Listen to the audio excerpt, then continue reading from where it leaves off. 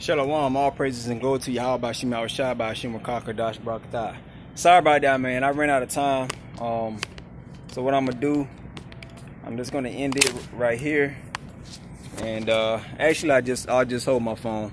But yeah, man, I'm just gonna end it right here. Let's go to the book of where's my phone? The book of Isaiah. Cause his hand is still stretched out still, man. I think the last verse I came upon was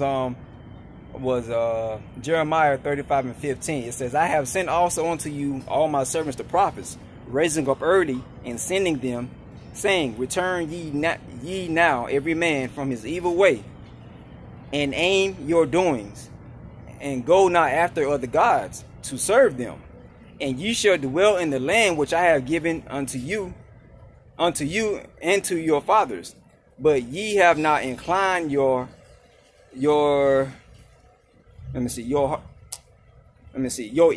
nor hearken unto me. You know, and that's true. All right. And that's why people, Hosea 4:6 says, our people suffer for lack of knowledge. Therefore, since you have rejected knowledge, I will also reject thee.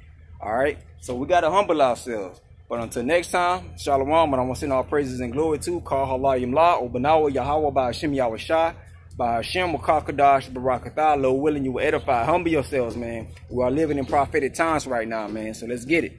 All right. Till next time, Shalom.